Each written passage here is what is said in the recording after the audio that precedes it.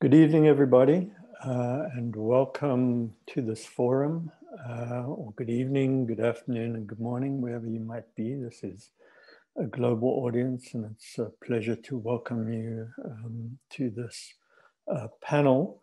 My name is David Theo Goldberg. I'm the director of the University of California Humanities Research Institute, which is the system-wide University of California Institute for the humanities and interpretive social sciences across all 10 campuses that make up the UC system. Welcome to the forum focusing on the current attack on critical thought in France and its relation to broader political logics and movements. Just some housekeeping details. It's a pleasure that Françoise Vergès will be our principal moderator for our wonderful panel. So Françoise, perhaps you can join us. After I introduce her, she will introduce the panel. I'll give a few framing remarks and then she will too, setting the discussion to work. Each panelist will offer a 5-minute, more or less, opening statement. The panel will engage in a discussion until about 15 past the next hour, wherever you happen to be or whatever your time zone is. And then we will open for audience questions. The chat is turned off. I think you all by now know the Zoom drill. If you have a question, please pose to the Q&A function on the Zoom at the bottom of your Zoom face.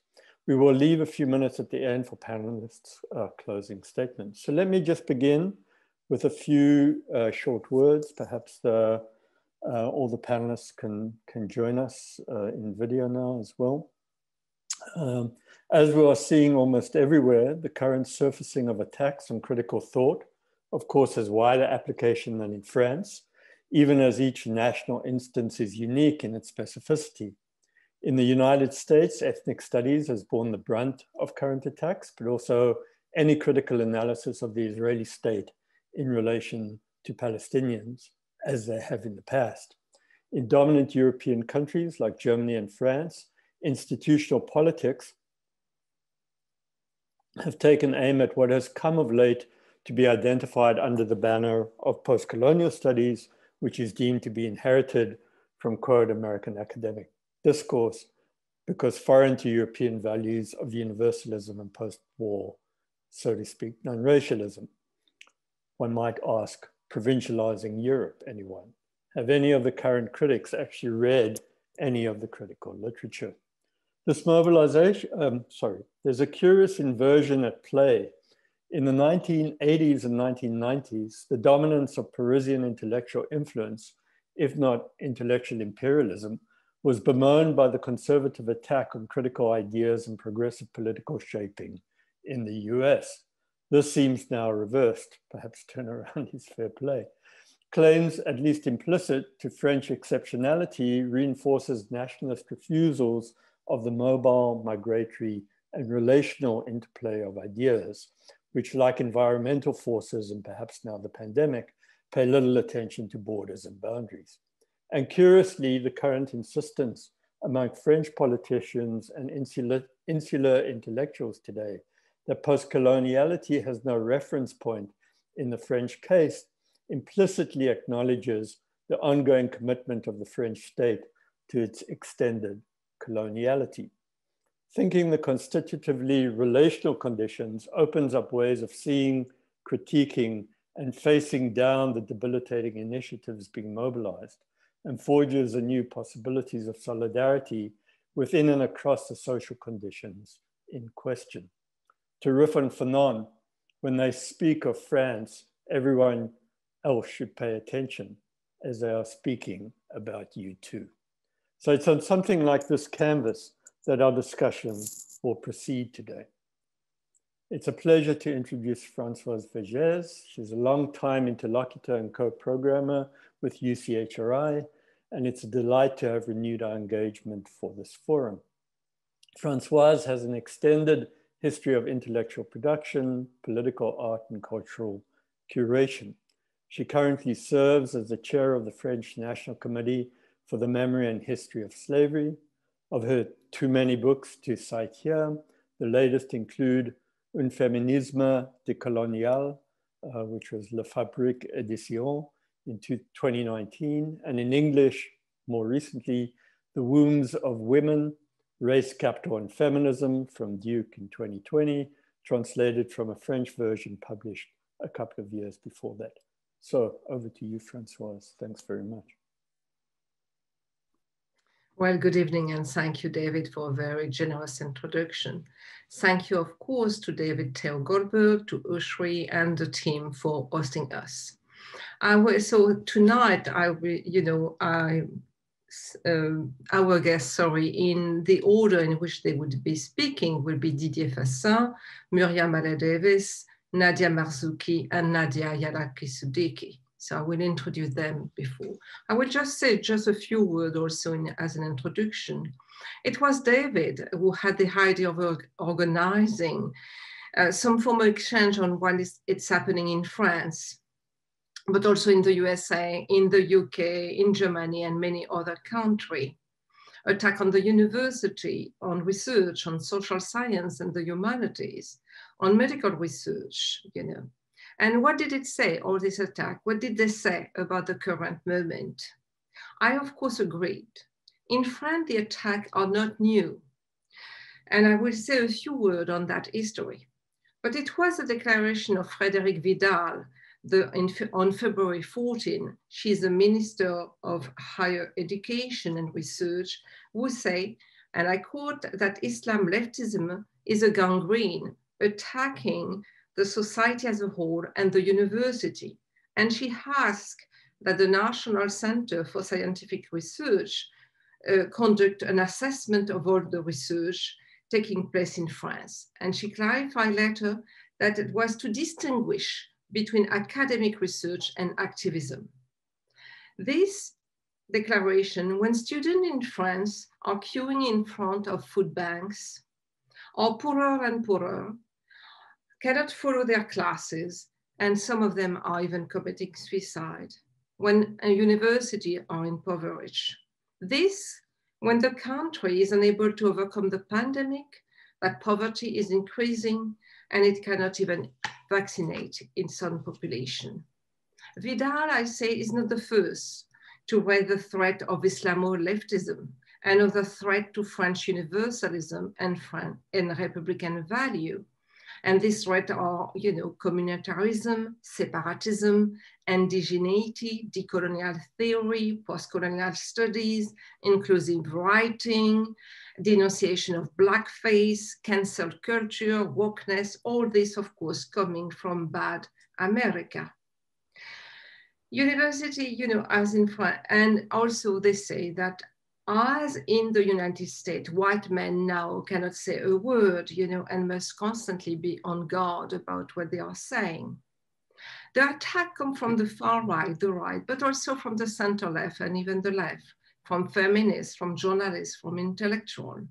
Endless debate on TV, radios, articles, books, documentaries, present a French society under attack by Islam.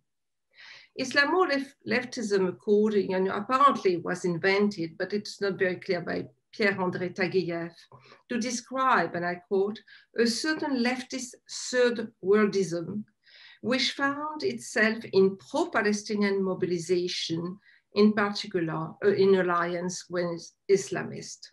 Islam, Palestine, third worldism, these three things, these three elements will come back over and over in this construction of the threat that Islamo-leftism represent. Islam is also naturally hostile to women's rights. And I can quote Caroline Fourest saying, Islamo-leftists are those who, in the name of a communitarian and American vision of identity, fight universalist feminism and secularism.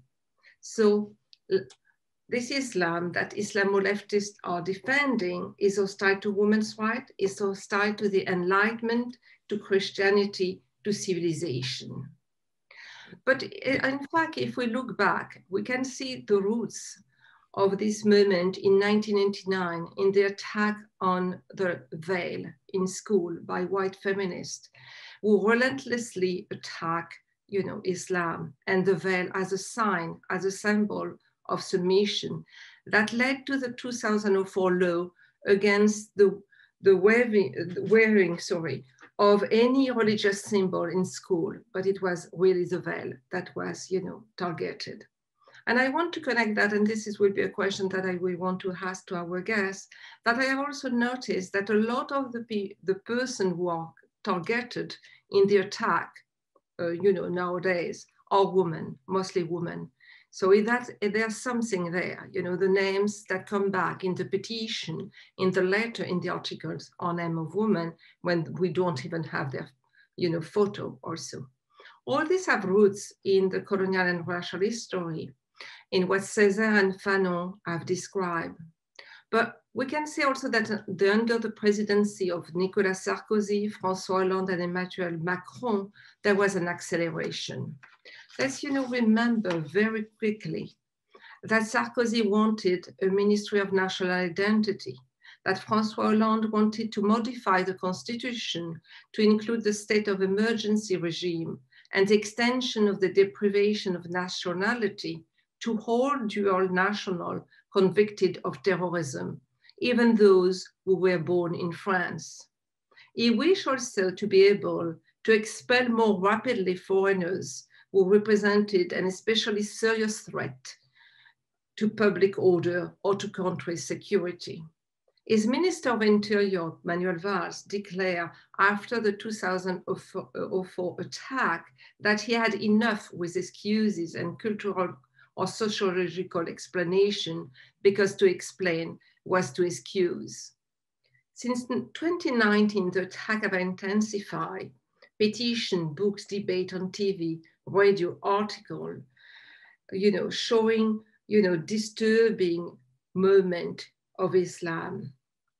This really set up a fear, even though, as Juliette Gaglione and Patrick Simon have found that only between 1960 and 2000, only 2% of articles in social science journal and magazine were on race and, and race question.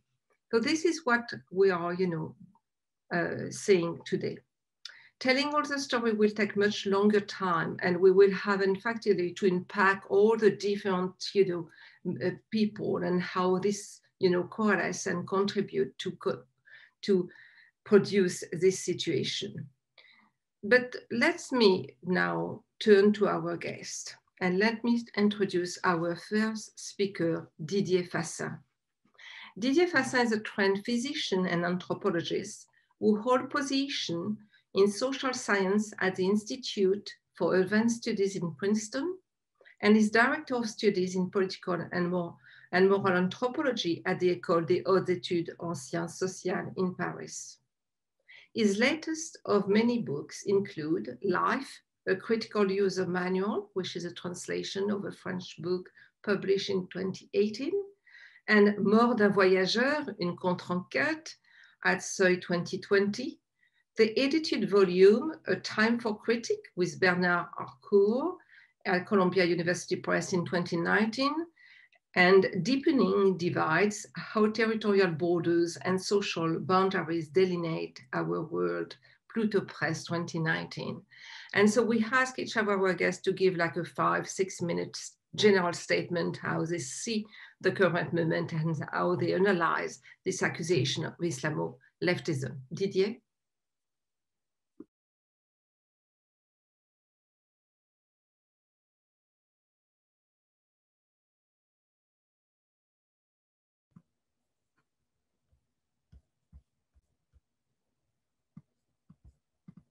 Yes, thank you very much, Françoise and David, for organizing this event. The recent public accusation by Frédéric Vidal, the French Minister of Higher Education and Research, that society as a whole, and universities more specifically, are corrupted by Islamo-leftism, which she sees as an, quote, alliance between Mao Zedong and the Ayatollah Khomeini, unquote, has raised indignation and generated protest from social scientists and scientific institutions. And even the French president has seemed to distance himself from these affirmations. However, One should not forget that 6 months earlier, Emmanuel Macron, 1 week after the death of George Floyd, and 2 days before a massive demonstration against police violence and racism in France, made the academic world guilty, his word, for having encouraged what he called the ethnicization of the social question, and thus contributed to what he called, again, the fracture of French society. And 4 months later, his Minister of Education had gone further even, deploring that Islamo-leftism wreaks havoc in universities and blaming France's oldest national student union for being the, quote, intellectual perpetrator of the assassination of a professor in high school. This accusatory language has received the support of the Rassemblement National, making Macron's Machiavellian calculation clear, and one should not forget that the French president wrote his undergraduate dissertation on the author of The Prince. The plan is that leading his party on the tails of the far right will help him win against Marine Le Pen in the second round of the 2022 presidential election, which polls predict to be very close. A confirmation of it is the fact that during his debate with Le Pen, the French Minister of the Interior ironically told her that he actually found her program toward Islam weak. This was for her an unexpected opportunity to present her party as less radical than it is commonly believed. However, a narrowly political reading of the accusations of Islamo-leftism misses the broader picture. The term is symptomatic of a cultural war that crosses the traditional ideological division between left and right. The association made by Vidal between Islamo-leftism and academic studies on race, gender, and social class is a signal not only to conservatives, but also to an influential segment of French intellectuals.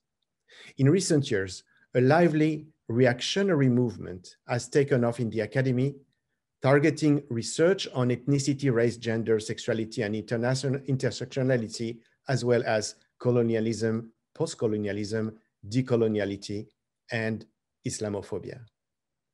This list even extends to the reversal, to the chagrin of the Académie Française, of the 17th century grammar rule according to which the masculine prevails over the feminine. By reaction, I mean an anxious rejection of the evolution of society, politics, and ideas, and a nostalgic endeavor to reestablish the past social, political, and intellectual order of things. The so-called Observatory of Decoloniality, an intellectual movement born at the beginning of this year, whose most famous figures are Pierre-André Taguieff and Nathalie Henich, denounces all allegedly non-universalistic approaches by parodying their language. The Republican Spring, a political movement created in 2016 to combat the far-right and political Islamism, with Laurent Bouvet and Marcel Gauchet, defends hardliner secularism, even having succeeded in canceling a conference on Islamophobia. Interestingly, the most recent and popular work in this line is by Stéphane Beau and Gérard Noiriel, two respected left-wing scholars of the working class for the former and immigration for the latter, who lament the replacement of class struggle by race struggle, denigrate post-colonial studies, sneer at the category of gender, dismiss intersectionality, and even consider that Black Lives Matter failed for having, quote, obscured power relations structuring our societies, unquote. From the perspective of these reactionary academics, race studies, research on racial discrimination, and the language of white privilege are seen as a threat to Republican universalism, and for some even as anti-white racism. The analysis of the colonial past and its present legacy, which with few exceptions has long been a blind spot in French historiography and sociology, is regarded as divisive and ideological.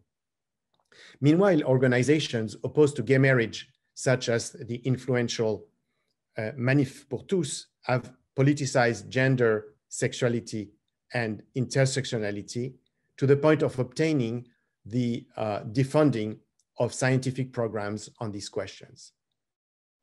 Curiously, these putative identity politics are all suspected to have been imported from US campuses without consideration for the fact that race relations have initially been studied in Britain, that the concept of decoloniality comes from Latin America, that the circulation of these theories are global, and that many of the ideas under critique were influenced by the so-called French theory.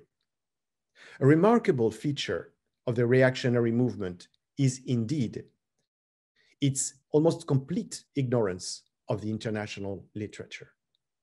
So just to conclude, behind the public accusation of Islamo-leftism in the university with its cynical strategy to seduce the right and far right, there is thus another, more complex and no less somber picture, that of a reactionary movement which strives to defame theories that have been developed for a better understanding of current social issues, and consequently, to deny or depreciate the disparities and injustices for which new instruments of analysis are provided. The improbable invention of the chimera of Islamo-leftism has thus permitted the convergence of Emmanuel Macron and his party with the Rassemblement National on the one hand, and with the reactionary segment of the intellectual world on the other. This cannot be without evoking the 1930s, when the resort to another chimera, Judeo-Bolshevism, served the same purpose. The parallel between the two periods should not be pushed too far, but the recent evolution of French politics is deeply disturbing and certainly deserves vigilance. Thank you.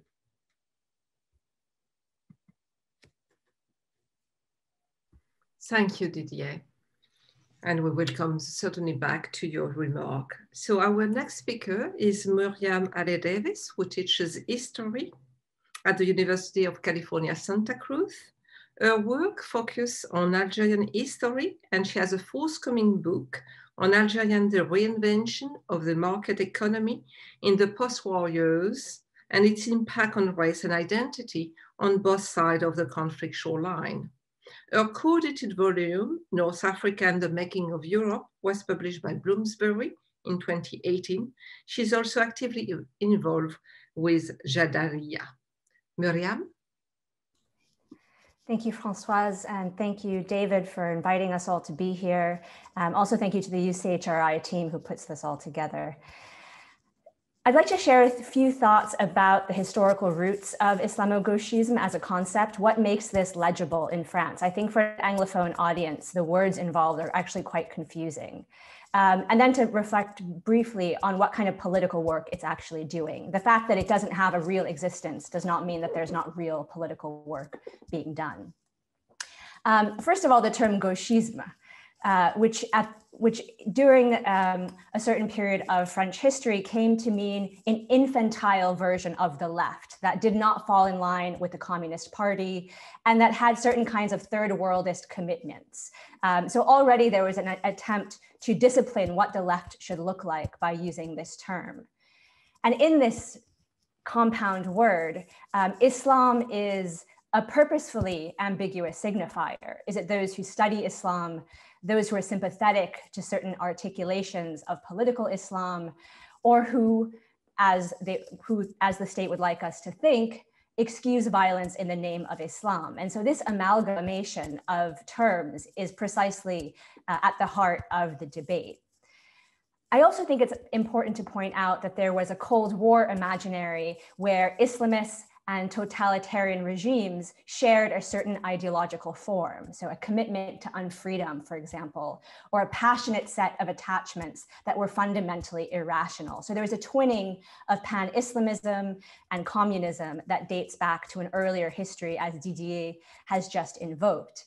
I know better, but I was recently listening to a debate on France 24 where somebody brought up Gaddafi as a precedent for Islamo-gauchism. And of course, this is a quite intentional invocation, but all of these attempts to stretch Marxism to think about other forms of whether that's Islam or indigeneity, which was part of a decolonization project, is now being policed. And I would argue that the question of Islam has long been used to discipline the forms of acceptable leftist politics in France. I was grateful that David brought up the question of Palestine. In Taguieff's early formulation of this, Palestine played a very important role. And perhaps we could come back to where we stand with that. It might seem as though the more pressing concerns of making excuses, quote unquote, or apologists for terrorism have come to occupy some of that place. In a longer durée history as well, these debates reflect an investment in the division of race from religion. And I think this is also something that to an American audience can be a little bit strange. The notion that religion is something that you choose and race is something assigned to you through biology, right, through skin color in the American context. And I would just point out in the Algerian context, Islam was a juridical marker that structured access to life and property and certain kind of legal discrimination. So even conversion did not get one to a better subject position, as it were. So this notion that some on the left have said that there is a right to be Islamophobic because Islam is about what you believe and not what you are, right? This has become a refrain that goes back to the French Revolution in some ways, saying, no, we fought for anti-clericalism, and the left cannot get involved in religion. That's one of the principles of leftism. And so there is also this broader history of religion's role in politics, both in the colonial and metropolitan framework. I appreciated also Didier's remarks because this is in many ways a discussion on the center and in the left. The far right is in some ways outside of these debates about what constitutes racism. We know that Marine Le Pen and her past and her father's past, that's not really the principal subject at hand. Many times people who use the accusation of Islamo-gauchism are donning the mantle of anti-racism themselves. So they say, I am committed to anti-racism, and they go on to say, what you're talking about cannot be racism and is therefore not subject to the debate. I will very quickly just mention what I think this work is doing right now.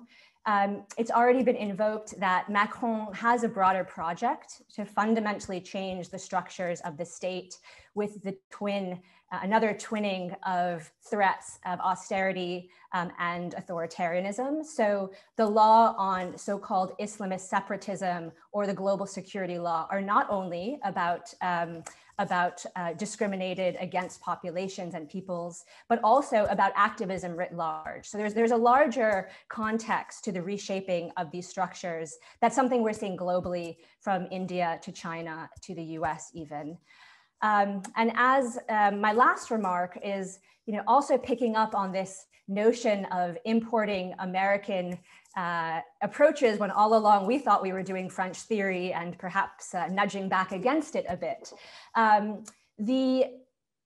The dream of empiricism, that this is not real science, this is not real research, by people who have not read any of it, who don't seem to understand the concepts at all, makes it no less dangerous.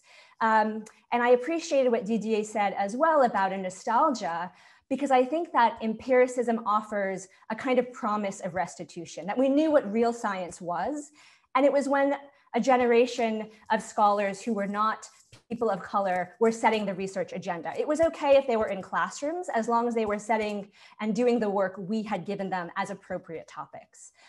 So I'll stop there, and thanks again for being here.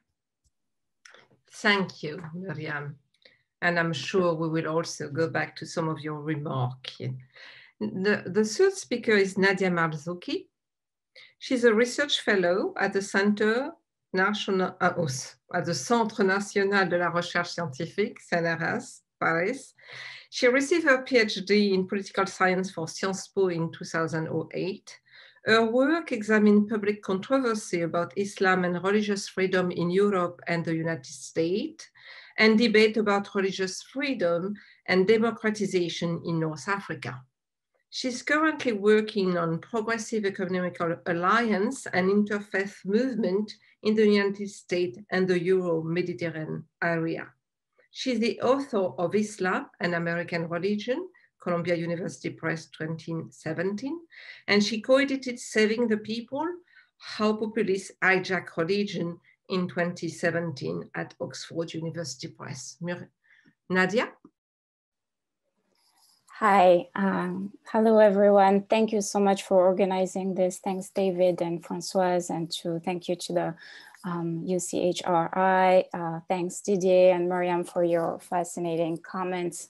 I want to start with just expressing sort of general feeling of fatigue and stress and repetition that I, as an Islam scholar in the social sciences, and I think many of my colleagues feel right here in France and all over Europe and the US. And I was talking to Muriam a couple of days ago, and we were complaining about how we feel like, you know, we're basically at the same place as we were about 6 years ago. So there's been a lot of focus right now on Islamo-Gauchism, but the reality is that a lot of people who work in the social sciences around Muslim societies and practices have been dealing with the same degree of hate and attacks for the past 6 years, often in isolation. And especially this all started mostly, I think, in the context of the post-Charlie Hebdo and post-Bataclan attacks. And France has been dealing with this trauma since then, at the expense to a certain extent of the academics working on these issues.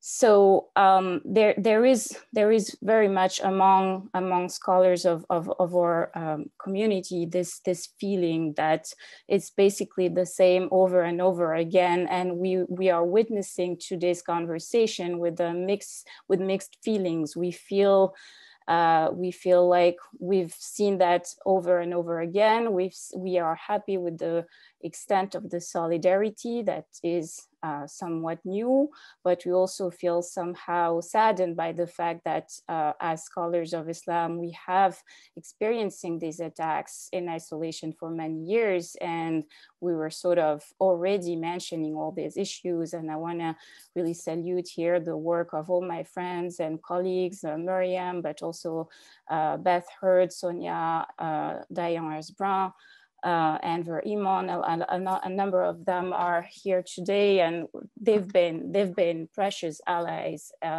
in all these years.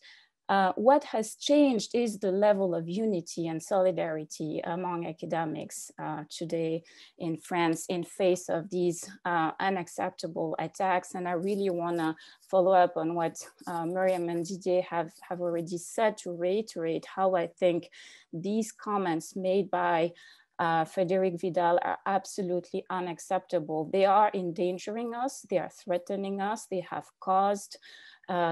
unleashed a level of anger and a sense of self-righteousness among some right-wing trolls who are now publishing lists of names of academics and basically giving license to witch hunt them. And this is unacceptable.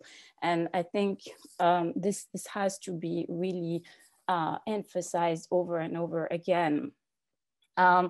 The level of unity and solidarity and support from institutions, from the CNRS, from the universities, is something really that is very much appreciated and somewhat new because of the intensity of the attacks. The level of unity and solidarity from academics beyond the study of the Muslim world is related to the fact, as Didier mentioned, that the attackers have, in a way that is very confusing epistemologically, lumped together a number of disciplines and topics: decolonial studies, postcolonial studies, gender studies, race studies, ethnic studies, Islamic studies. So everything is lumped together in a very confusing way to describe the enemy that is infiltrating the academia and that is intoxicating the minds of young students. So I think because Islamo-leftism is sort of the pretext and the excuse to attack a number of studies that are deemed the result of the influence of US academia, this is what explains the unprecedented level of unity against the attacks of the government. I do want to pause, however, and maybe bring a question to this conversation, which is around maybe some challenges and some questions around this notion of allyship and solidarity within this big constellation of academics who are now united against Vidal, asking for her resignation and defending academic freedom. And I want to say that I feel sort of torn in front of this solidarity, because obviously this is what is needed right now, a broad coalition to produce outcomes. But as a scholar of Islam who has been the target, not me, but not just me and all my colleagues, I really don't want to speak in my name right here, but as scholars of Islam who have been targeted by this type of hate and violence and threats for so many years, we also feel like there may be some misunderstanding as to what exactly is defended in these big coalitions. So the broad argument is that we're all standing together for academic freedom. All right. And another argument is that, well, actually, it's not really anymore about scholars of Islam. It's about scholars of race, of gender, and also post-colonial world and a bunch of other things.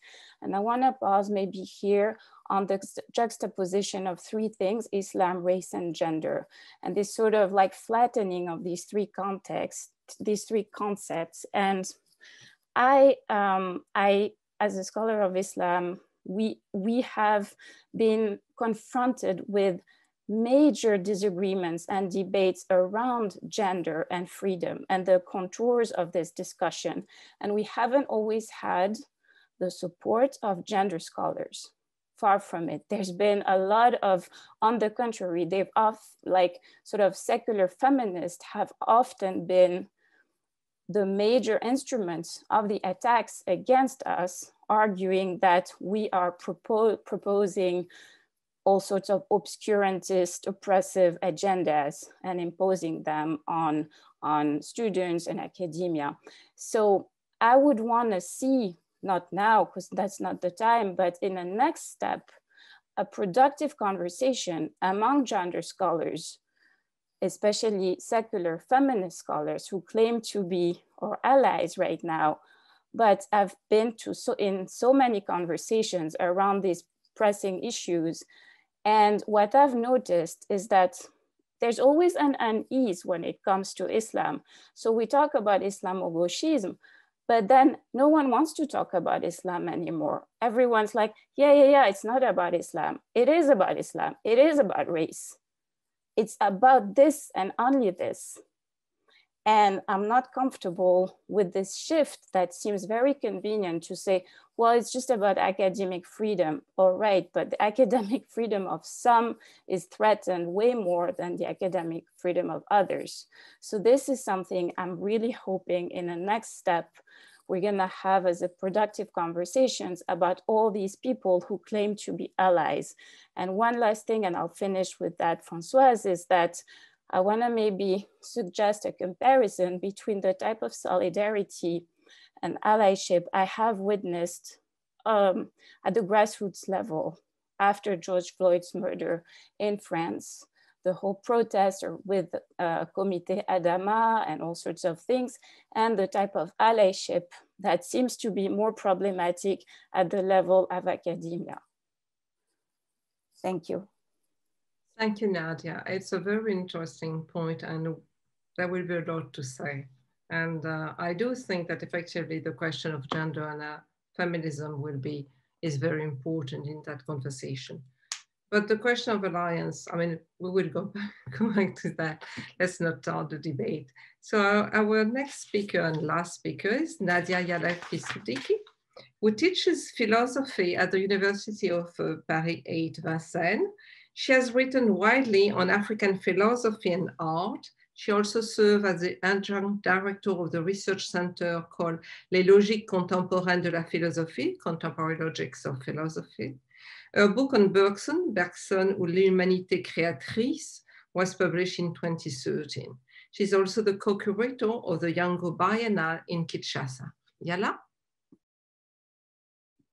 So thank you very much for this conversation. I'm very happy to be here, even if we are all here for very difficult reasons and it's quite hard. And I want to follow what Nadia said, because the fatigue is very high and our mental health are completely attacked. And those moments are very difficult to live in now in this situation of the academia in France. But I think there are many ways to understand what is happening now.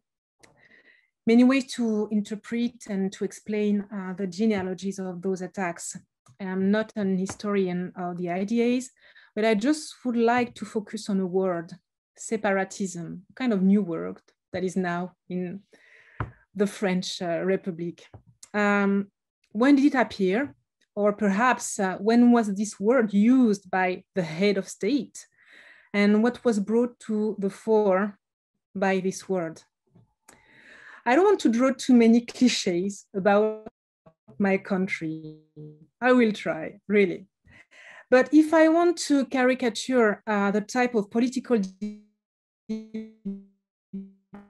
debates we have since more than 40 years, and I think I wasn't two words, universalism versus communautarisme, particularism, I would say ethnicity in English, a kind of gigantomachie that describes the struggles defining the French Republic mythology. Okay, we all know that the idea of universalism in France, we also have a very strange expression, French universalism, a very quite singular oxymoron. But the idea of universalism in France is intimately linked, you know that, with the French Revolution. And this idea is that all of the humans share the faculty of reason, and that as a French citizen, we all have the same political rights, regardless of religion, sex, race, ethnicity, etc. This strong idea is bound up with the idea of laicity, the strict separation between the state and the church, and another powerful idea, the idea of the indivisibility of the Republic. Our differences, religious particularities, don't have the power to divide us. We are citizens before being individuals, before being Muslims, Black, women, etc., etc. So the enemies of the French republics are the ones who claim their differences and break this Republican pact by putting their individuality over their citizenship. What we call in French communautarisme, I could translate with ethnicity or particularism. That is to say, the idea that minorities come together as closed communities structured around specific social, cultural characteristics, such as race, religion, ethnicity, etc. Therefore, the claim of difference is a conscious destruction of a political space defined as one and indivisible. That is the story. What is happening now? The terms are changing and they are all turned upside down. And what we can say is that the language completely falls apart. Anti-racism has become racism. Chauvinism, strong nationalism has become universalism. First, the idea of universalism is used now to support assimilationist, conservative political claims. Being universal just means being French, a real French. And you all know what a real French means. Second, as the Republic is indivisible, it is almost impossible to express the idea that there are discriminations, especially racial discriminations in France. Indeed, the reaffirmation of socio-cultural characteristics to denounce unequal treatments is seen as the promotion of a particularism that divides the Republic. It becomes impossible for the people who are discriminated to explain the reasons why they are discriminated. And third, we don't use the word communautarism, particularism anymore, but the word separatism. After the huge anti-racist demonstrations that took place in France, especially in Paris last June, and organized by the Adama Committee, close to the Black Lives Matter movement, this statement was made by our politics and even our president. The idea of community is a very strong idea. It is a concrete idea. And there are communities everywhere. If we want to be more precise, we must not condemn the word communitarism, but because the real enemy of the Republic is separatism. Are separatists those movements or people that breaks the Republic in two? I'm quoting our president. So the idea of separatism appeared after the death of George Floyd, after the huge anti-racist demonstrations that took the streets of Paris, after the lockdown to the pandemic. So one question, what is the link with critical thought and especially postcolonial studies and decolonial turn and this idea of separatism coming after those huge demonstrations? Those studies, and it was already said by the panelists, those studies are seen as the ideological foundations of this anti-racism that destroys the Republic, because anti-racism destroys the Republic. It's a kind of sophism that I don't understand, but perhaps we will have to hear. Ideological foundations of anti-racism, ideological foundations of separatism. I want to quote the French president during a very important discourse. When the law against separatism was voted, it was, I think, on October 2, 3 months ago. And the president said, targeted, of course, Islam. And there is a little sentence that is really interesting. He also said that we have to be concerned with those children of the Republic coming from immigrant descents or that are from Maghreb, sub-Saharan Africa, because those children of the Republic coming from Maghreb and sub-Saharan African are seduced by those studies of post-colonial, decolonial trends that are ideological foundations of separatism. This discourse is very scandalous, and this is a cynical way to target the enemies of France. Those young, I will be quite direct, those young Black and Arab scholars who benefited from the generosity of the Republican meritocracy are now the people who are destroying France. The struggle against separatism becomes a struggle that was fed from within by a generous republic that must now fight against those inassimilable citizens embodied by scholars of colors. So I think that one of the questions we have to have here during this discussion is perhaps a very difficult question that is difficult to have in France, in the academia, as you said, Nadia, is still about, we cannot pronounce the noun racism anymore. And it is very hard to describe and to understand or to underline the different strategies of structural racism that are still impacting the French academia.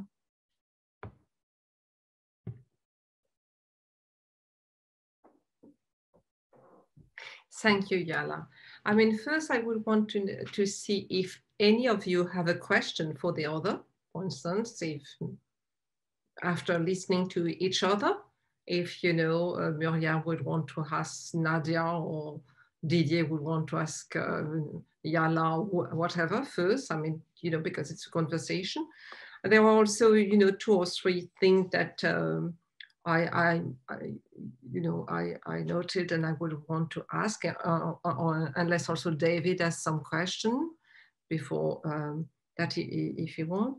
I mean, I wanted also, I mean, perhaps I have a question for each of you, you know, because Didier, you were saying that this reactionary movement over there must also, I mean, at the end, to deny the disparities of, you know, that was going, you know, are going on.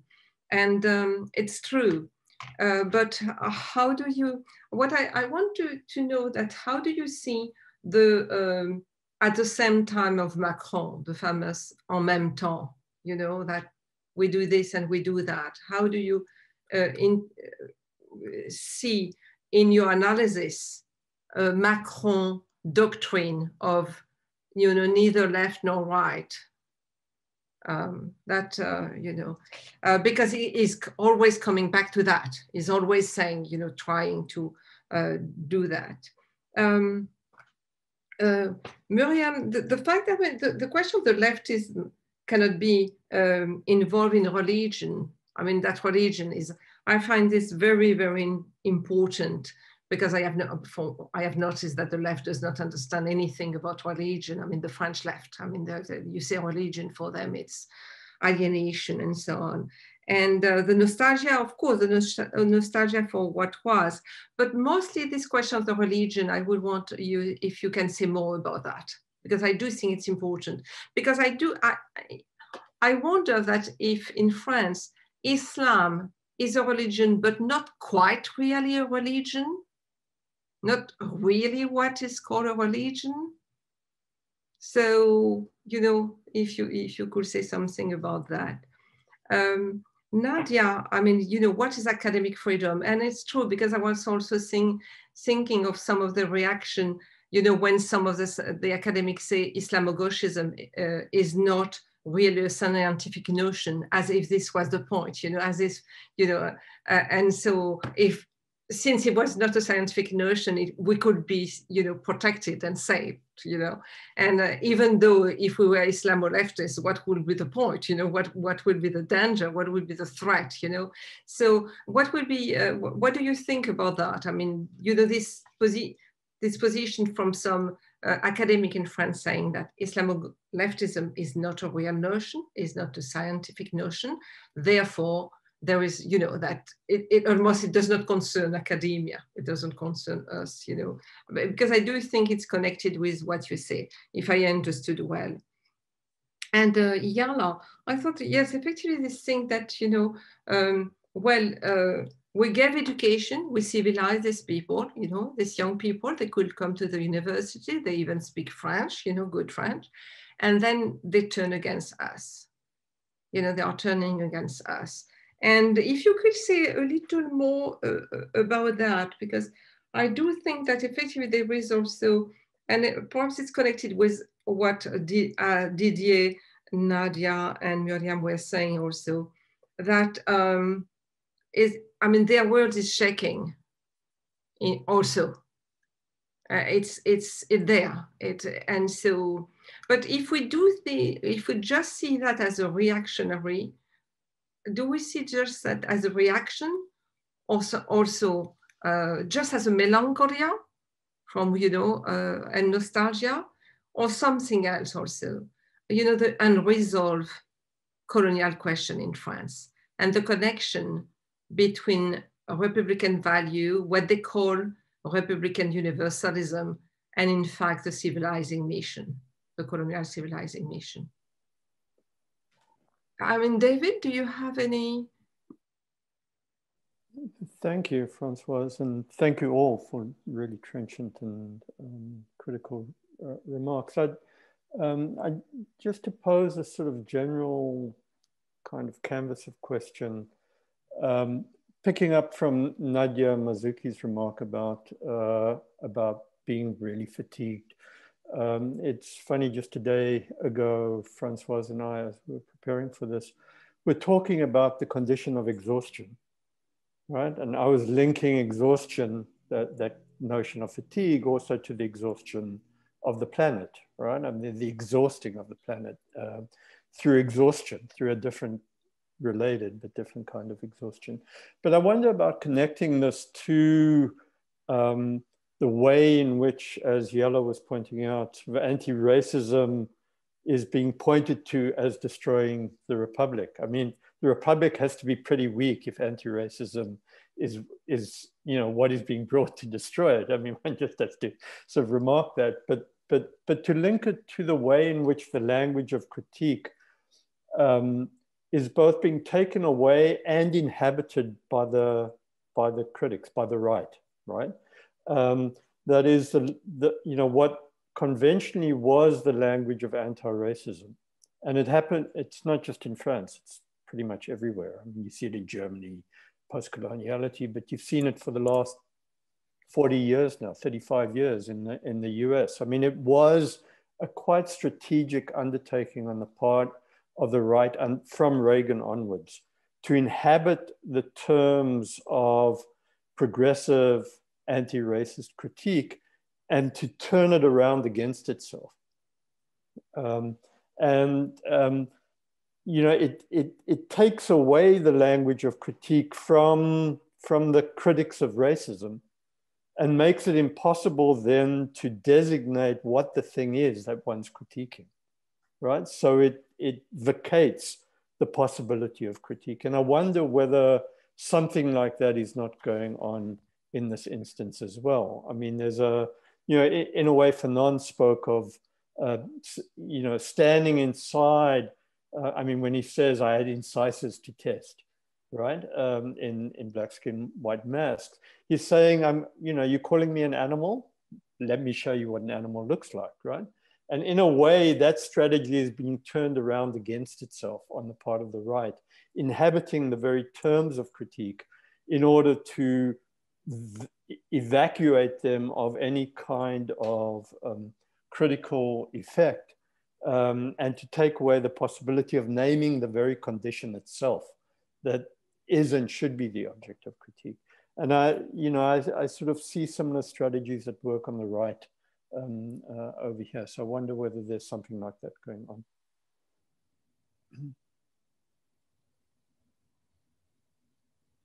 Okay, who want to start? I mean, do we start from do we start from Yala, then Nadia, then Muriam, then Didier? So we do the other way. Yala, no, tu ne veux pas. You don't want. Okay, Nadia? Sure. So I wanna address your question, Françoise, and also maybe say a few words about this Macron doctrine of en même temps Didier, if you don't mind, because I think it's linked, this question of scientificity. So I think first of all, in terms of the debating the reaction of academics and academic institutions, there's an issue of temporality. I think it made sense strategically in a first step to just have a strategy of calling out and just calling out the minister and say she's just saying nonsense and that doesn't make any sense. And I think it's very brave and important for all these academic institutions to really send this message message and stand out and call out. But then in a second step, I think you're absolutely right that there is something very problematic in just being content with this distinction, like between what's real, what's really a social fact, and what's just a fallacy, because we all know that this whole category of Islamoleftism has produced political effects that are very real, and that was the meaning of my first intervention. I think what I find missing in conversations among academics right now is really an embrace of the political aspect of this discussion and of the political meaning of Islam and Islamoleftism, and the degree to which Islam has been for decades and remains the blind spot of the thinking of politics, but also of social sciences, because Islam is this just sort of embodies the ultimate other in a way maybe that race is in the US towards the history of the founding of the nation and the discussion of the founding of the US Constitution. I would say Islam plays that role of the ultimate irreconcilable other of the French Republic. And I don't see much debate among these coalitions that are very well-meaning in terms of defending academic freedom. But I think this question, this argument of what pertains to science and what pertains to unscience is actually very important and a very important expression of the Macron moment, right? And we talked a lot in the past days about how this whole witch hunt is an expression of McCarthyism and of the polarization and the culture wars.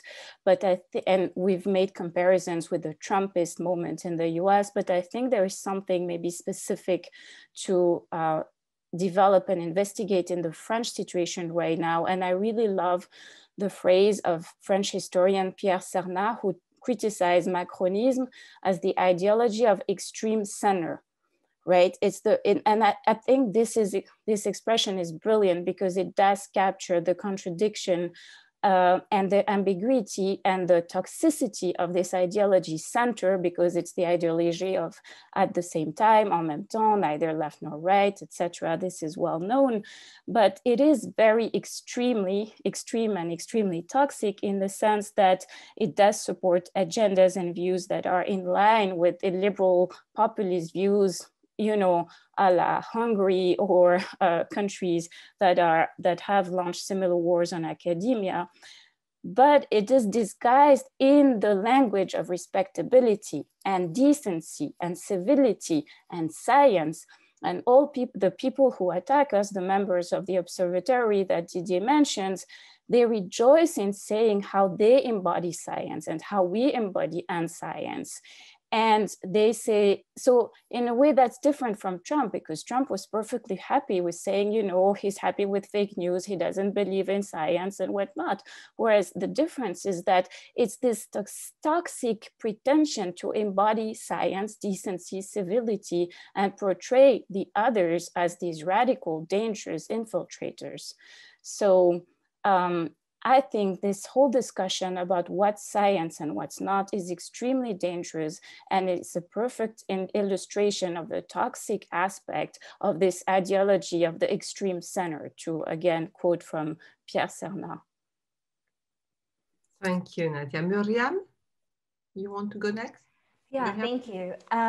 Nadia, I appreciated your comments about the extreme center, and it makes me think that we're living also through a moment of kind of Enlightenment fundamentalism, right? That Macron himself, it's about, the extreme center is also about embodying rationality and being able to discount those as infantile, as irrational, and positioning yourself somehow above it in this technocratic vein of what I do is managing, and I'm beyond politics of left and right. And it made me think of something that I think ties into Françoise's question, which is going back to Ernest Renan and the debate about Islam and science, right? And the notion, the exceptionality of Islam, one of the debates was always that it was incapable of producing the same kind of rational thought. And so it's really interesting to me that Islam functions as this allegedly obvious signifier, that we know what Islam means, when, you know, that is, as you have mentioned, the site of a lot of debates, both theological, sociological, etc. And so, Françoise, to get back to your question, you know, there is a sense, I think, Nadia, you pointed out this, that Islam has always been exceptional, going back to Napoleon, who, you know, when he comes to Egypt, doesn't think he can do the same thing in Italy because, you know, you have to rule Muslims through Islam, so you can't introduce the same kind of secularism. The law of 1905, which of course is never applied in Algeria. I don't want to overdo the historian thing here, but certainly there is an exceptionality. And what I find really interesting about the race question is that looking at texts, not only Renan, but Gobineau, even Weber, there is a sense at which Islam is also about bloodlines. It's about bloodlines, it's about environment. And so again, this notion that Islam is about the Quran or the Hadith, and those of us who work on the Islamic world know that that doesn't mean anything, but bref, you know, we'll let that go, that somehow this is, you know, not about a discourse on race and origin and environment in a 19th century capacity is just wrong. It's, you know, if you read the text. And so I think that, you know, some of this argumentation, and I know this is not surprising, and perhaps it's, you know, I think it's quite naive in some ways to say, you know, you haven't done your homework when you have the, you know, the Minister of the Interior who, when is asked about police violence, says, oh no, this is Weber 101. This is as old as Weber, right? I mean, talk about a disrespect for what we do. So I'll leave it there, but thank you for those questions. Didier? Yes, thank you very much. So I want to start with what Nadia and Yala have said about fatigue. And I should say that I often think of my friends or my children's friends who are Muslims, and every time coming back to whatever the event is, every time going back to this this hostility against Muslims and very often Islam. You may remember that when to sort of close the Yellow Vest movement, Emmanuel Macron proposed to do a grand débat, the great debate. There were 84 questions, and he insisted in having 4 questions, I think, 2 on secularism and asking whether we should go further in secularism. So the question was oriented already. And 2 on immigration, asking whether we should have more control on immigration, whether we should have quota of immigration. And these were not part of the agenda or the list of recommendations or requirement from the Yellow Vest movement. So and I think that, you know, coming all the time, you know, this fatigue that you're describing is, I think, a fatigue also from many, I suppose, many Muslims with this coming back over and over. And since you're asking about, Françoise, you're asking about Macron and being neither left nor right, I think many of us have never believed, even when he was only a candidate, that he would be neither left nor right. He's a banker. He comes from that world, and I always thought of François Mitterrand's sentence about the center and people who said they were neither right nor left. He said, when I hear someone saying I'm neither right nor left, I think that it is a center that is neither left nor left. And I think that's the idea of being neither left nor left. That is really what characterizes Macron. And this is why, to go to David's question about the weakness of the Republic, which I think is a very good diagnosis. And particularly in the case of Emmanuel Macron, that of course that's a structural problem, but there's a circumstantial issue with Emmanuel Macron, who was ready to deal with economic and financial issues, but was not ready to deal with protests and social movements. And by lack of authority, it turned to authoritarianism, and which is very typical. I mean, we have never had such a violent, well, I mean, in the recent decades, I should say, you know, in the 60s, we had worse. But in the recent decades, we've never had such a violent police. So the lack of authority goes with a need for authoritarianism, and I think that's a very good diagnosis. Speaking of left and right, I briefly touched it, but what makes the situation and the ideology of France very particular, and these attacks on that we've described, the four of us, or even the six of us, is that you have an unusual alliance between a certain left and most of the right.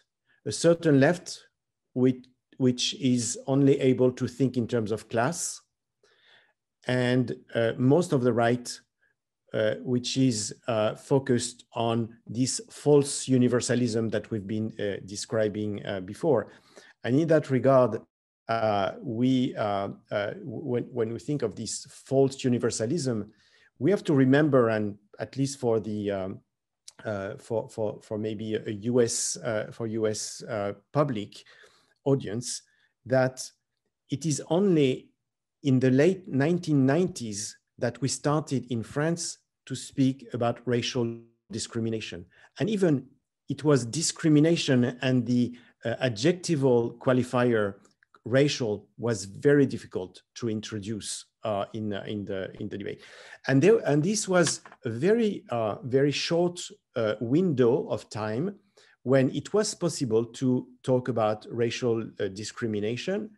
And then we saw this terrible backlash that you have all described.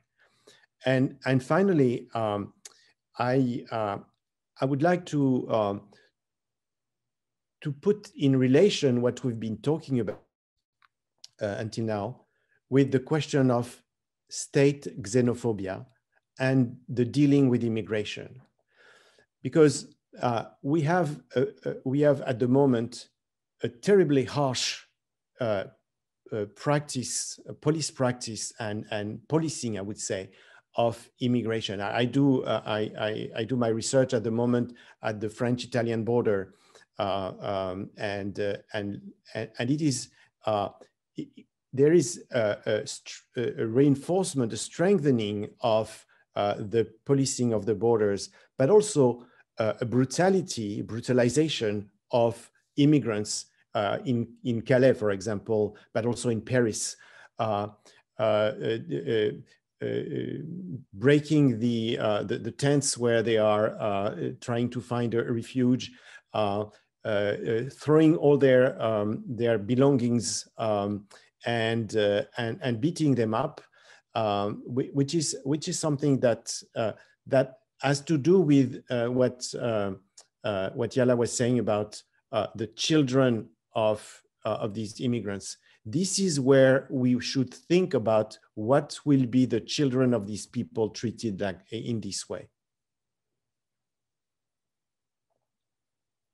Thank you. Yeah, I wanted to say, yes, what after, just Nadia and Muriam say, that for me, all the friends and also what Didier say about, the children of his friends, that so many friends of mine are talking about the daily ritual of humiliation that they have to encounter, really a ritual of humiliation that make them, you know, it's humiliation, it's constant. Little things, you know, like nothing, but it's, you know, like from morning to evening. It's everywhere, you know, in the bus, in the shop, you know, everywhere. And that is part of this Islamophobia. That is not just, you know, the insult or the attack like that, but this constant reminder of that you are not part of this place and you are really excluded. And this, and especially the veil, really, that and effectively we could have a discussion like that on that. And as Nadia said, there will be a lot to say about feminism then, you know, if we were talking about that. So Yala, and after we have a lot of questions from the public. So Yala, and then after that, I will read the question of the I wanted to thank you, Françoise, for your question. I think it's a simple and very difficult question, what you asked, because of course we have this kind of a post-colonial melancholia in France, but also we have to face what you call those unresolved colonial questions in France. I just wanted to give a kind of scandalous example of the type of insults you can find in France. We have a brilliant journalist, a Black woman called Rokhaya Diallo. And I remember once, I think it was 2 months ago, a man said on TV, a journalist said that if she had not been educated in France, she would have been a big African woman married to a polygamous husband with 16 children. So we are here, we have here exactly what you said about the link between what republic is and the idea of civilization. We have to domesticate those children, those bad children, and those good, and they become good citizens when they are able to say thank you.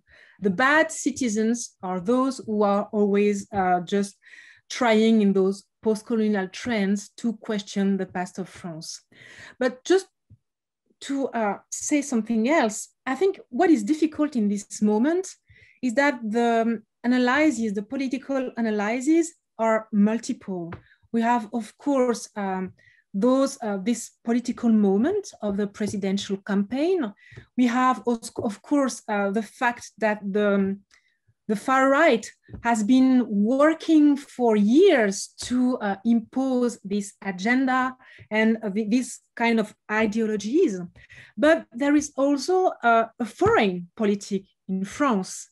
And what is interesting is to see also that at the moment, our country is in war in Sahel, for example, that you have new kind of political practices to restore the image of France in Africa. At the same time, you have, what can I say, you have a lot of advertising, or you have a lot of promotion of French citizens that are described as the people of the diaspora.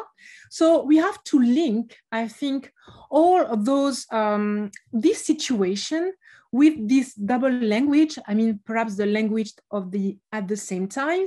That is to say that we have at the same time some scholars of colors, because this is what it is about, trying to question this colonial past of France, and at the same time you have reconfigurations of the African French politic.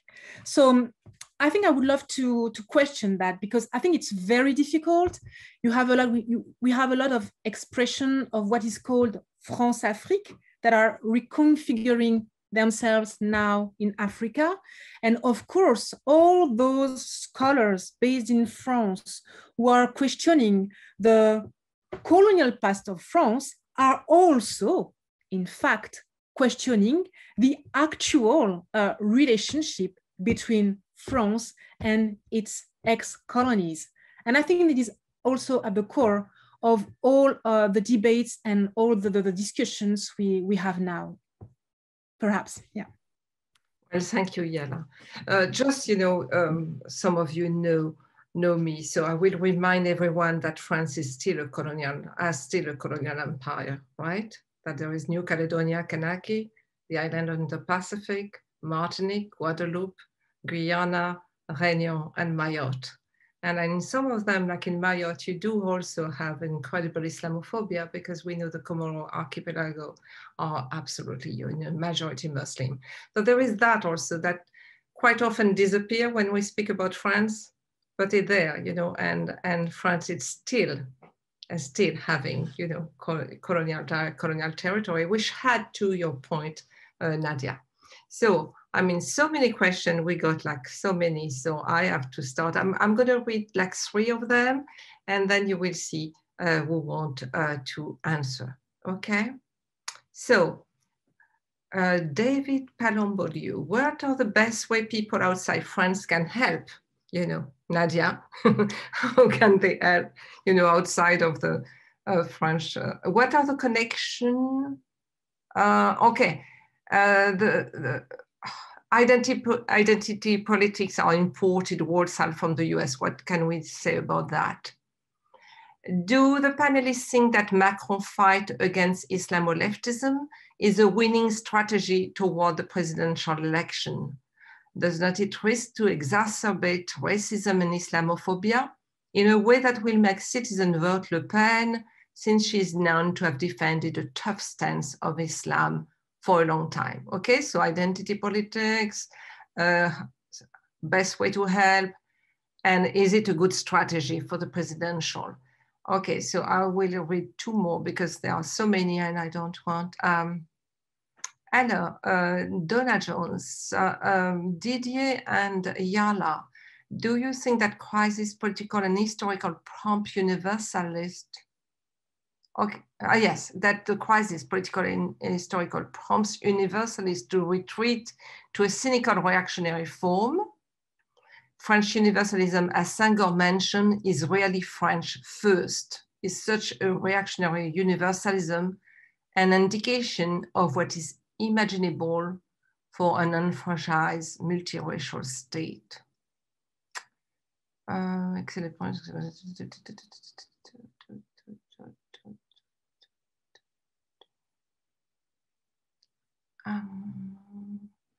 Okay, there is from our friend Achille Membe. Thank you. But one sees similar trend in other European countries. Such is the case in Germany, where the reaction is clothed in the language of anti-Semitism. While accounting for the specific historical trajectories they take, how do we begin to read these forms of late Eurocentrism beyond a national frame as a global movement in their own right? So that's it for now. Who want to go first? I mean, you don't have to answer, of course, all the questions. You just have raise your hand, as we say. No, nobody? Okay, Nadia.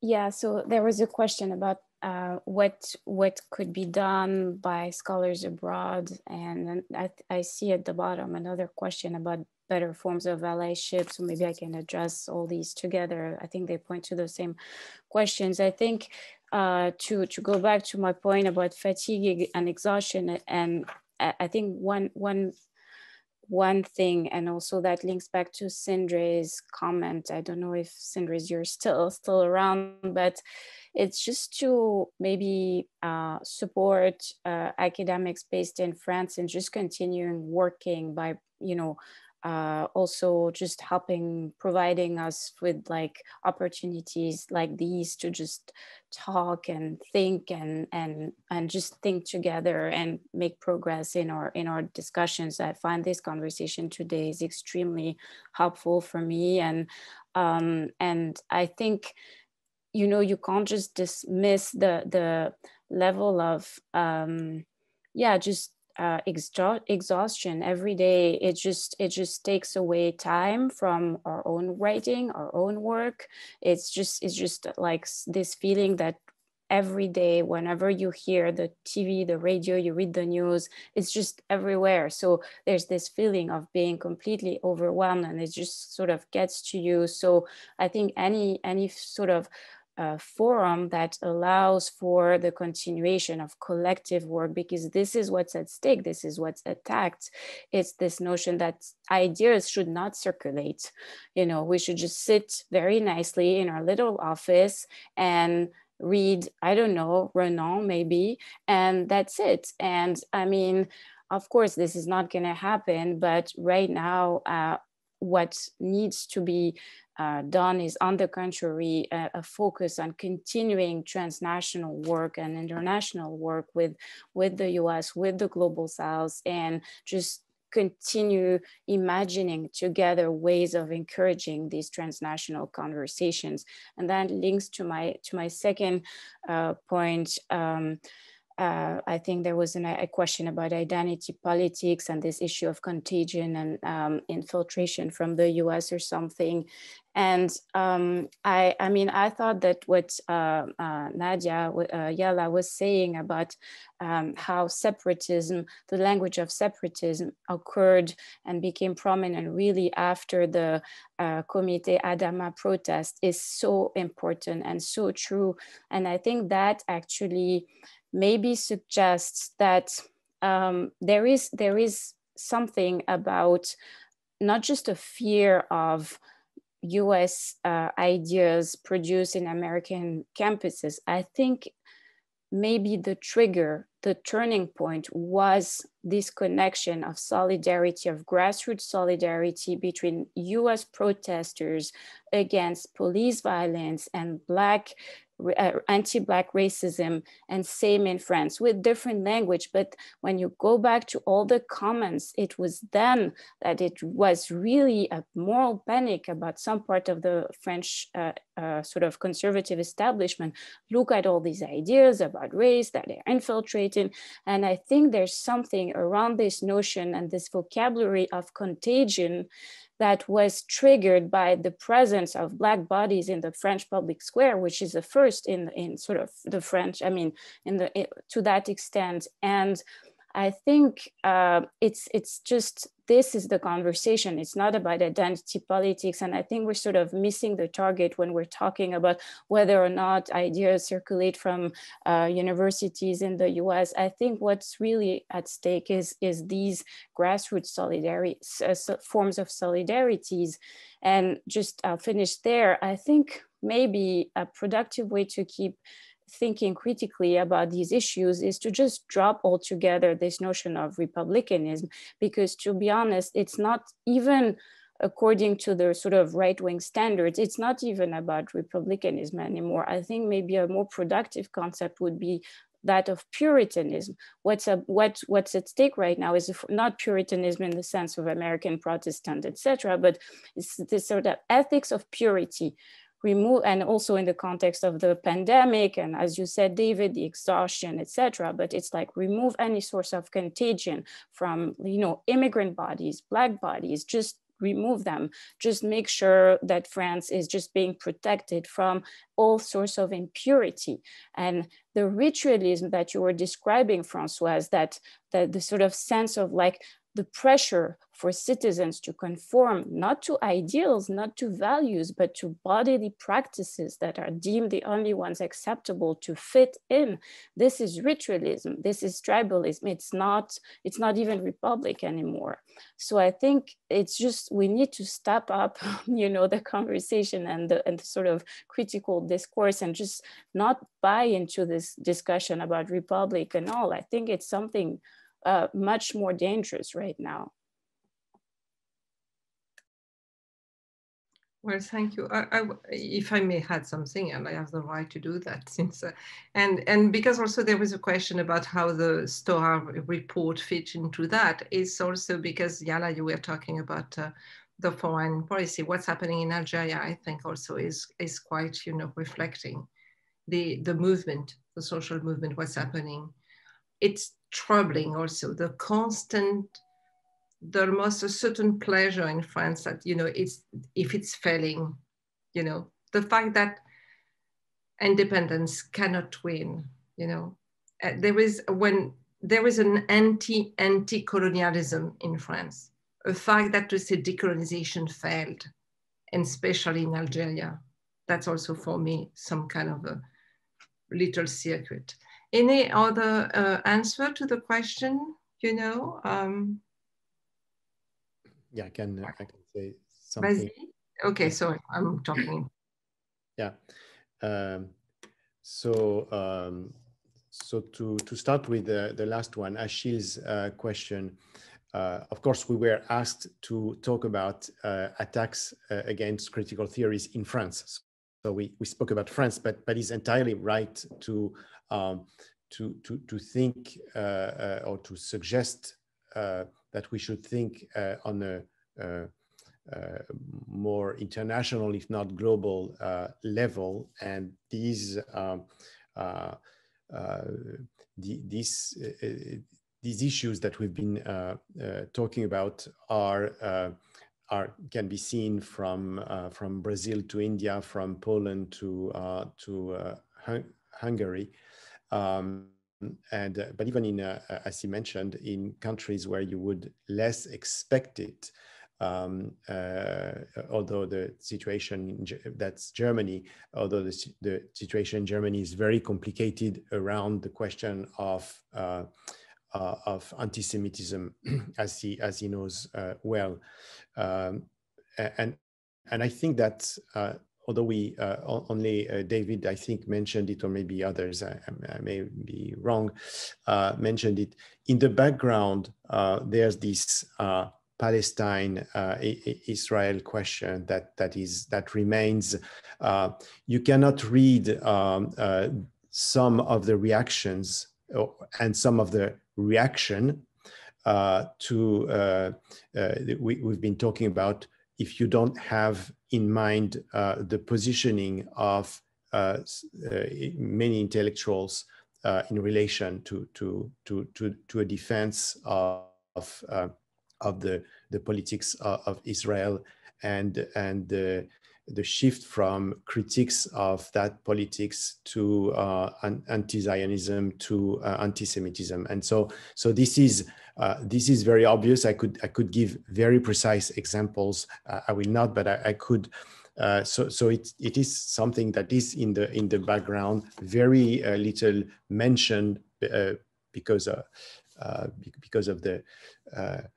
its very sensitive character, but it is very important. And so, in a way, I would say the question about what should we do, how could we help when we're abroad, I would say do it in your country. You know, if we're talking about the United States, that's something I wanted to say, but for lack of time, I didn't want to develop it. But at the moment, you have in New Hampshire, West Virginia, and Oklahoma, legislators discussing bills against, quote, the propagation of divisive concepts. You have bills in Missouri, Mississippi, Arkansas, and South Dakota introducing the banning from teaching in public schools of the very important New York Times 1619 project on the history of race and slavery. So, and I've mentioned other countries before. So I would say, you know, it is very generous to look at other countries, but the struggle starts in your own. And is it a winning strategy for Emmanuel Macron to try to go to the right? I think that's what he thinks. He thinks that at the last moment, when there will be a duel between the two, between Marine Le Pen and himself, people will not dare to vote for not vote for him. What appears now is that there's an increasing number of people, especially, of course, from the left, who have been so disappointed that they say, we will not vote for him. And so it might be just a threat, but at the moment, I've been saying for years to my colleagues in the United States that there was absolutely no chance that Marine Le Pen would win the election, in a presidential election in France. And I was convinced of that. Right now, I would not say that. I would not say the contrary either, but I would not say that. And for me, that's a huge change in the way I see my country. It's what we said about Trump in 2016. Yeah. Watch out. Well, you know, to also add to what just you said, Didier. I mean, long time ago, when Italian communists went to Vietnam and met with Ho Chi Minh, and they said to Ho Chi Minh, what can we do? What can we do to help Vietnam? What can we do? And so they repeat the question, and finally Ho Chi Minh said, do the revolution in your own country. That's how you will help Vietnam. So you see, you're right. Okay, Muriam? Thanks. I have a lot of comments just to say in what good company I find myself tonight. So thank you again. I wanted to get back to what Nadia was saying about the threat of the grassroots level. And I do think, you know, if you look at the laws that are being put in place, part of it is about any social movement being able to dissolve grassroots organizations. I mean, this is the real threat. And I think part of the state's imaginary is about institutions like the CFCM being able to have state bodies that do the work of controlling these discussions. And I think that also ties in, Françoise, to what you were saying about the Hirak and Yala, what you were saying about colonial memory. Thinking about the reportorat, there's this notion that it's the state's role to write this history, that it should be the French state and the Algerian state that somehow come to terms, right? And the kinds of words being used go back to what Nadia was saying, right? Repentance is a Christian notion. And so this need to calm colonial memories at the state level completely, I mean, it does two things. On the one hand, it completely ignores the ongoing demands by the Hirak and Algerians living in France that Macron stops doing things like celebrating and congratulating Tebboune, who has been elected illegitimately in the eyes of many Algerians, to stop deploying police forces, gendarmerie into the Sahel and continuing this military neo-colonial France-Afrique. So I think we're also at a moment where this juxtaposition of grassroots versus state control is dominating the ability to both come to terms with colonial past as if, as if the state needs to somehow do that, but also as a smokescreen for ongoing neo-colonial policies. And I would recommend everybody look at Noureddin Amara and Afaf Zekour, who wrote a great article in Mediapart. And I would, for people who are interested in the reportorat, I would send them there.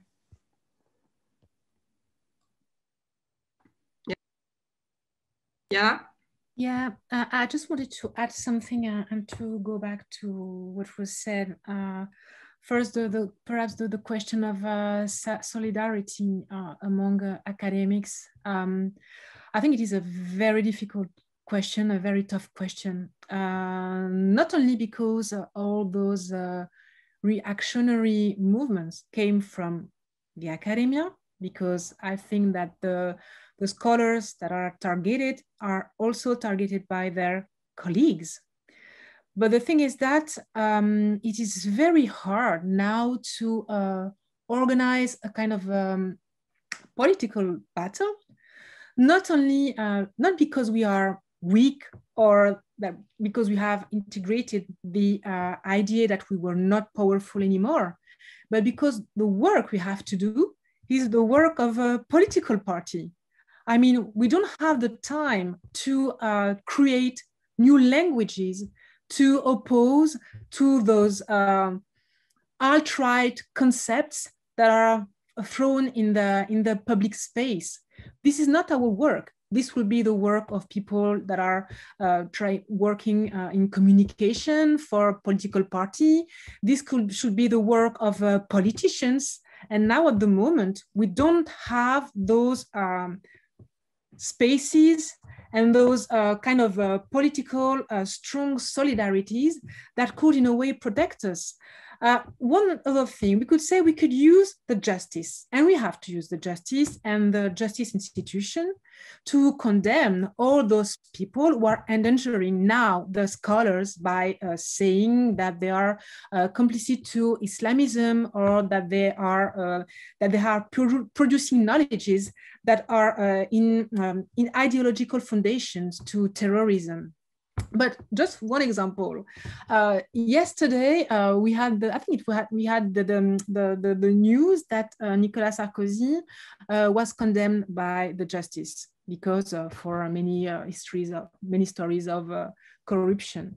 What is the reaction today in the media or in the political sphere? The reaction is that he is innocent and this is a political plot. So even the justice and those institutions that are supposed to protect us and to be strong are now taken in these strange moments where they are weakened, and when all the vocabulary and the languages we use make them fragile. So it is very hard to fight now, because as scholars, our work is exactly what you said, Nadia, is to put the right noun on the things. Of course, what we are living now has nothing to do with republicanism, and I think that some people can still defend this idea of republic, even the idea of universalism, which is really strong and powerful in the political struggle. But the fact is that what we are facing now, and our work, is to put the right nouns on things. And what we are facing now has nothing to do with republicanism, has nothing to do with the new expression of universalism. It has to do with what Stuart Hall called racial fundamentalism. This is fundamentalism, and we have to fight against that. And there is only a last thing that I wanted to say. It was more with what Donna Jones asked about the multiracial republic. I don't remember exactly the question, but of course we can quote. There is a Black French intellectual history in my country, I mean, and there is a Black French reinterpretation of universalism. And I think the work of Césaire and Senghor try just to show how this French republicanism was linked to colonial history, and that what we had to do now is to recreate new terms to rethink a new kind of universalism. And of course, a real universalism, is built on differences and not on their canceling. Thank you. Okay, other question, another round of question about the working class. Is the working class in France totally whitened? And also opposing racialized workers, and therefore supporting extraction abroad for their own, privilege. About Macron, is it opportunism, or what's happening, or just white supremacy? A question about Charlie, I am Charlie, and all what created around, you have to say I am Charlie, and in a way also what. Didier remark about the murder of Samuel Paty that we had also. I mean, all this demand that we have to say something, that we have to say a certain thing, not just we against, of course, we condemn the murder, but we have to have the specific word to say that. To Yala, there was a question about could you say about the impact on young non-white scholar on scholarly production. And I think already that, yes, about Charlie. Was Charlie somehow just supposed to be understood as being a scientific concept, or a universally transparent one to boot? Okay, so Is there anyone who want to answer this different question? And I mean, just also to say about what, I have also a question perhaps also to Didier and I mean to the four of you, because we talk about the left and we talk about the right and the center and the extreme center. But there is, I mean, there is also a critique of the left that was made by Césaire already in Discourse on Colonialism, of course, and in his letter of resignation in 1956. And then later on by Fanon, but not just by Fanon, but also by people in Guadeloupe and Martinique and Réunion, but nobody knows their names. And this is something, the connection between the left in France and colonialism and racial thinking that has never been really, I mean, I don't think I've never really been discussed. It's remained totally on the side. What is your thought about that? I mean, the decolonization of the left, you know. I mean, its ambiguous position constantly with Madagascar, Cameroon, you know, Indochina. I mean, not always the same, but nonetheless, and to this day, towards police violence, what is the crime, the, you know, and, you know, impunity of the police, the question of Islamophobia, and the fact also that in the huge demonstration, 2019 or 2020, against Islamophobia, 2019, the fact that some people from the left, among them Mélenchon, participated is today, you know, also used against him. So how do you see that also? You know, because it's connected to some of the questions. It's not the exact question that are raised, but, you know, connected to this question.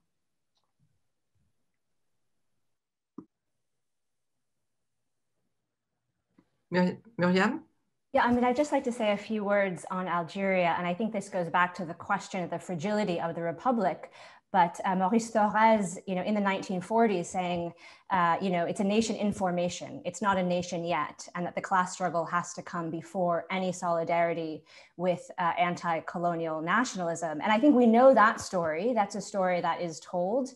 But for example, when French leftists, Trotskyists, anarchists go to Algeria in the 1960s, many of them team up with Ben Bella, they help him do land redistribution, et cetera. And if you read the archives of those, they basically say, you know, he's not a real leftist. You know, this is feudalism still, and eventually the Algerian people will have a real revolution where they discard themselves of these feudalist trappings of Islam. And so I think there's a longer colonial history of the left and the way it engages with decolonial struggles that was, you know, to a large part, of course, there were exceptions, but was nevertheless in large part on their terms, the way they saw the world. And I think this comes back to the question of identity politics, where in the US, we think of the work of Mark Lila, you know, and this is often brought up by the right, that identity politics is running away with society and we're not able to analyze class anymore. Often in France, it's a question on the left, as was already mentioned about the book, the Race et Sciences Sociales book, right? This was by people with good leftist credentials who nevertheless, you know, blame certain sections of the academy for having racialized what is actually a social question. Anyone else would want to say something? Nadia? Yeah, I can maybe address the question about the working class and divisions. So there are polls every day that try to make us believe that 60% or 70% of the French society is actually convinced that there is an Islamo-gauchist threat. And so that's one thing, but there's also a number of sociological studies that have shown that society is actually maybe not as polarized as some politicians wanna us to believe, even in the aftermath of the Charlie and Bataclan attacks. And that they have been able to find mechanisms and ways to address conflicts on a grassroots, everyday level. I want to quote, for example, Jai's book, La guerre civile n'aura pas lieu, or Jérôme Truc's sociologist, very important work also on the reaction of French society to the attacks. And so these works are very important because they show that there is a level of resilience and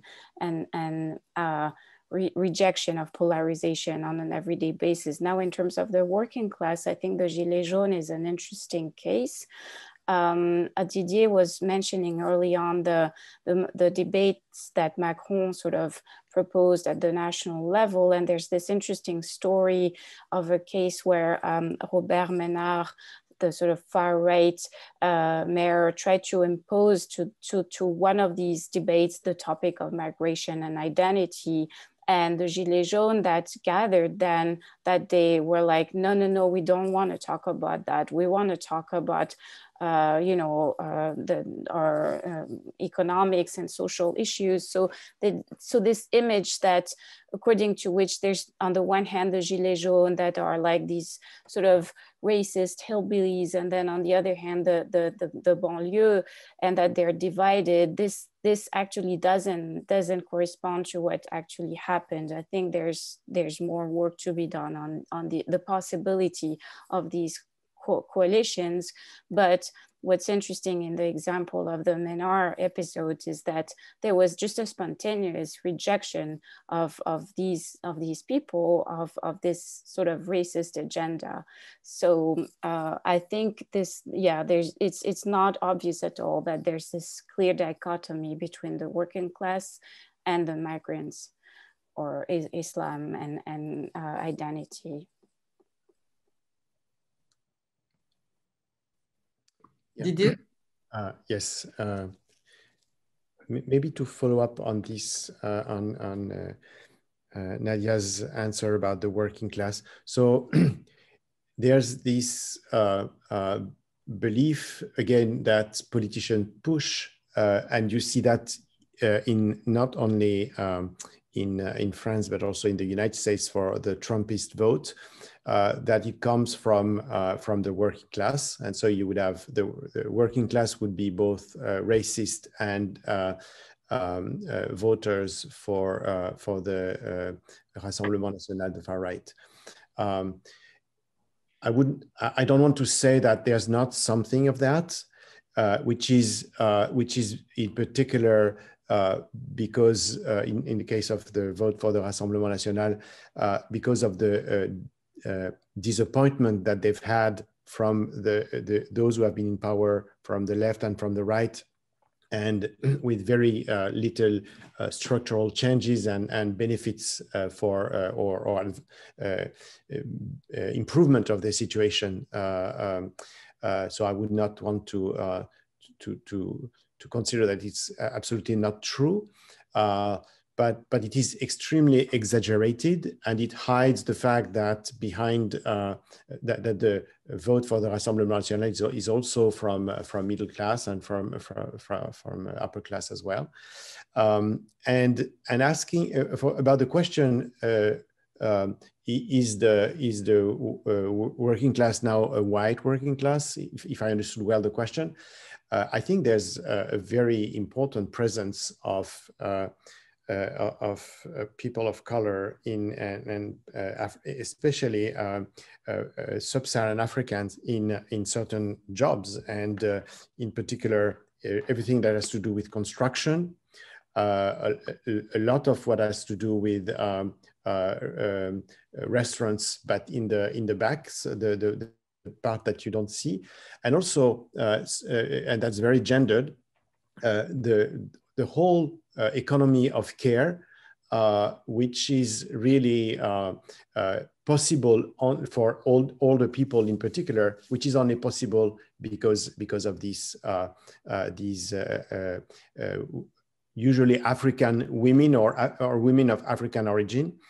So there's still a very important presence in the working class of people, the majority of them being documented, but a minority being undocumented. And as you can imagine, and it will be the same in the United States, the part that is undocumented can be much more exploited. The salaries are lower, the protections are usually none. The question, so I'm not sure I understood the question about Charlie and the beheading of Samuel Paty.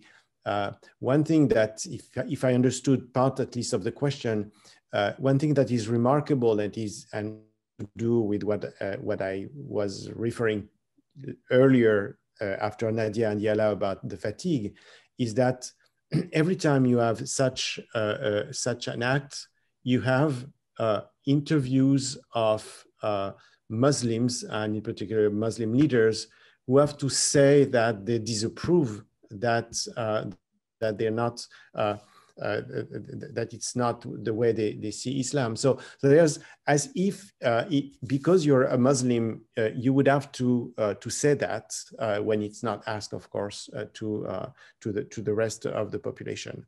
And finally, I'm not sure I can answer correctly to your question, your very interesting question, Françoise, about the left and colonialism, because I'm not an historian, and I others would do it much better. I would say that there's still this what remains, what is the most visible today is how the left was against the Algerian colonization, how they were for the decolonization, for example, how they were denouncing torture and all this. So you have these heroes that are visible, and they were they had a very strong commitment to the cause. But what was more the political dimension of it is, I think, still very unexplored, as you said. And finally, if the word Islamo-leftism was not so loaded, you could say, as Nadia was suggesting, that you start to see something of some political connections between people living in the banlieue and people from the left in terms of coalition or coalition of protest, I would say, which is relatively new, because at the very beginning of the Yellow Vest movement, the reaction of the young people in particular, but not only them in the banlieue, was to say, well, they were not going to the protest or demonstrations, and they were saying, these people, they discover what we've been experiencing on an everyday basis, with the police violence, etc., and race, and also racism in their case. But I've been observing in some of the studies that I am doing that you see this connection between the committees for justice, truth and justice, and left or leftist young people. So there's the emergence of something that is, of course, that has nothing to do with Islamo-leftism, but is a connection between people, many of them being Muslims, and people from the left trying to develop ideas. But I'm not talking about the university. I'm talking about different. Well, thank you anyway, Nadia and Didier, to show that the question of the working class is much more complex. And effectively, they all got a lot of strike now by women cleaning, you know, the hotel, always, you know, Black women, or the gilet noir also, because we talk about always the yellow vest, but the Black vest, and who are absolutely present in every, very courageous, and also bringing the question of working. So that's very important, and connect to a whole history of organization by non-white working class. That is that, and there was, and also what you are saying, Didier, the rediscovery of that history, also of this memory, that the way it plays today, also in this coalition or, you know, platform of alliance. Okay, I think it's going to be it's time now. So Yala, you have since you did not, you have the last, I mean, 1 second, 2 seconds to say something. 2 seconds. Okay, I just wanted to whatever, you know, because we are ready to wrap up. Only said I just wanted to answer to the question about the racialized scholars. What are they doing in the academia? First, it's not because you are racialized that you make a revolution in the academia. You have to have a reflexive way about what are the problems of the academia, and perhaps how the relations of power are shaping the academia.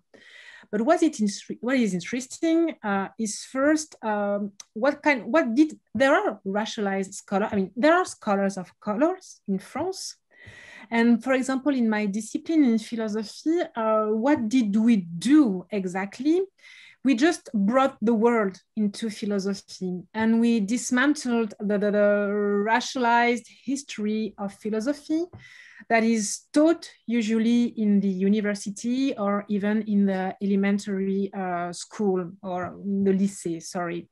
And this is the basic work of decolonizing the university. And I think that this process of decolonization are really important. I think that many people, many students are seduced for good reasons to those processes, because we are all just saying very simple things. I mean, for example, just for Black people think.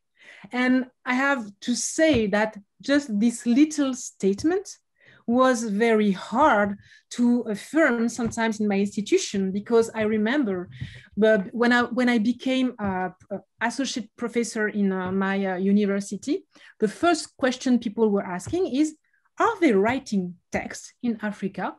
If they don't write text, they are not able to think or to produce a philosophy. So you have all those cliches, all those ideas, all those what we could call geographies of spirits that are still shaping sometimes the academia. And I think that many people and many scholars of color are just breaking this, not to destroy, of course, the academia, but just to decolonize, I think, that the corpuses and the libraries that we are teaching to our students. And I just wanted to say just a little last thing, but it's more French. I remember a discussion I had with the great historian in Paris. His name is Patrick Boucheron. And the thing is, we have a pun in French that says faire des histoires, make a fuss of something. And what is interesting is that, for example, the history of colonization is never seen as a part of the French history with the big H, but only as those little stories of those people who font des histoires, who make a fuss about nothing. And this is what it's about, how this country will be able to understand that its history is shaped by their stories, that is to say, our stories. So this is the point I just wanted to finish with. Well, thank you, Yala. Thank you, all of you. I mean, I know that there is a lot of questions we did not answer, and there will be much more to say. And I'm going to leave the last word to David, but thank you again to Muriam, Nadia, Yala, and Didier for the conversation. And thank you, of course, to David, to the team of UCHRI, and to everyone who came and to listen to us. David? So thank you. Just three almost sloganeering comments. The first is that exhaustion is used as a strategy to disarm the left. So speaking as a Californian, we need to get some sun in order to re-energize ourselves again and again. The aim is to exhaust, and one has to, of course, resist that. The second is identity is also a right relational condition that divide and rule was perfected under colonialism as a political strategy of control. And if you think there's no claim to identity on the right, I mean, génération identitaire just expresses it explicitly. So I don't think one has to say more than that. And then thirdly, Nadia's very important point about the relation of separation and purity, what you call Puritanism, is a general racist strategy, and it was pointed out by Lacan in a rather obscure paper, that what he called segregation and purity always underpin racisms. So that there's a way in which segregation is a reach in order to enable the possibility of retaining what is conceived as a claim to purity and puritanicalism, if one can put it in those terms. So, how we create a kind of set of extend global relations as an organizing strategy without, of course, intruding upon sort of local leadership in development, I think is very important. This has been really quite an extraordinary discussion. I want to thank you all, Françoise, Vergès, for your incredible engagement as always. We always seem to do really interesting things together, so we should continue to do this, in perpetuity. And to Muriam, Haleh, Nadia Marzouki, Didier, Fassin, and Yala, Kisukidi, just thank you so much for a really extraordinary engagement. We have recorded this, so with everybody's permission, we will post it. We'll give, obviously, the panelists a chance to weigh in, but we'll post this for others to engage with these ideas. Thanks so much, to be continued. To the staff of UCHRI, as Françoise said, always a big shout out. And to all of you, stay safe. And as a recently passed politician in the US says, make good trouble. Thanks very much.